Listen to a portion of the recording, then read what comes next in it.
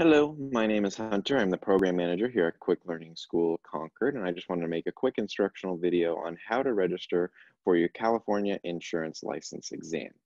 First thing you want to do is go to PSI Exams homepage. The website is www.home.psiexams.com/scheduling/search-test. It's going to bring you to the home page here where it's asking you to search for your exam. We're going to go directly to select an organization, and we're going to select California Department of Insurance. Once you've selected that, it's going to ask you to select a test. If you've done the Life, Accident, and Health pre-licensing program, that's the 52 hours of pre-licensing, you're going to want to select the California PSI site Life, Accident, and Health Agent Examination. And if you're interested in taking that test in Spanish, the option is right below that. If you are interested in taking the life only exam, you'll see that those options are directly below the life, accident, and health. And if you're interested in taking the accident and health exam, those two options are at the very top. If you have taken the 52 hours of pre-licensing for property and casualty, if you scroll down a little bit here, you will see the California pre-licensing PSI site property broker agent, casualty broker agent examination. You would select that option. So for this example, let's go ahead and select that.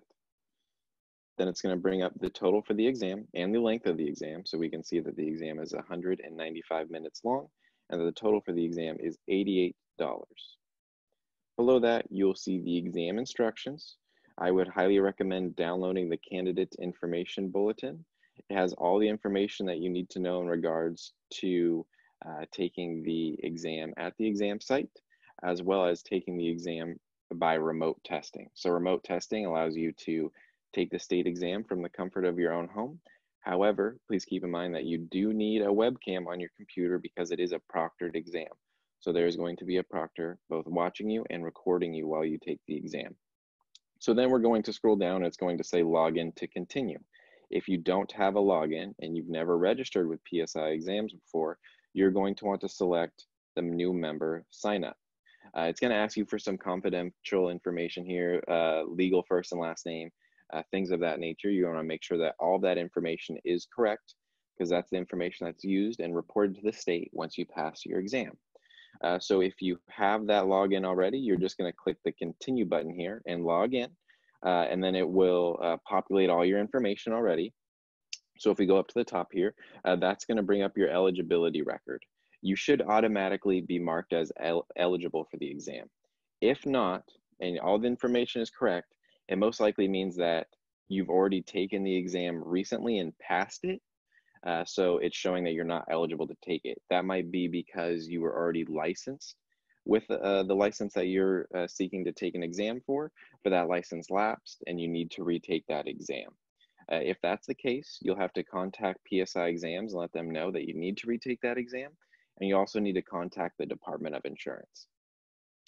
Once your eligibility record is confirmed, it's going to ask for your payment information, and then you're eligible to schedule that exam either through remote testing. So once again, remote testing is where you can test from the comfort of your own home, or you can schedule your exam at one of many of the PSI exam locations.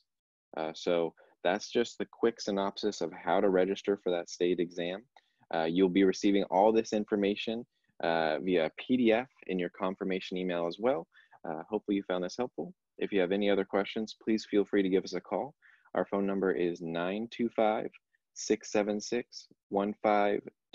Once again, that phone number is 925-676-1526. Or you can reach us at our email, which is registration@quick-learn. Thank you so much and have a great rest of your day.